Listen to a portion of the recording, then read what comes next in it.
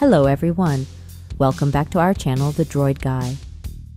Today we are going to show you how to fix battery icon not showing on the taskbar of your Windows 10 operating system. So let's get started.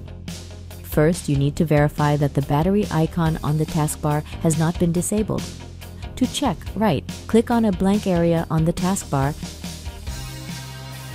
and then select Taskbar Settings. Once the taskbar settings is opened, scroll down until you find Notification Area. Here it is. Click on the option, select which icons appear on the taskbar.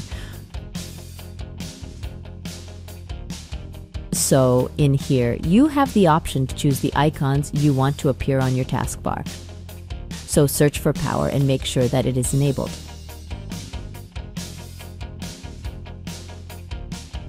Then close the window and check if the issue has been resolved.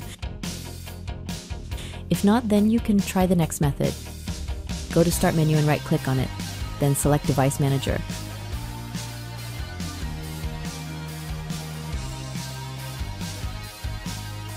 Once the Device Manager window opens, search for batteries, expand it.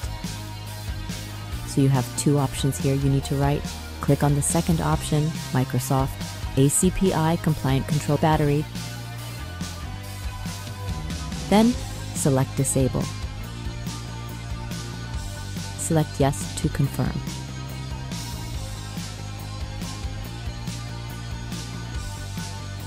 Once done, right-click on the driver again and then click Enable. Next, close the window. Check if the issue has been resolved. That's it. I hope this guide has been helpful. Please make sure to like, share, and subscribe to our channel. Thanks for watching.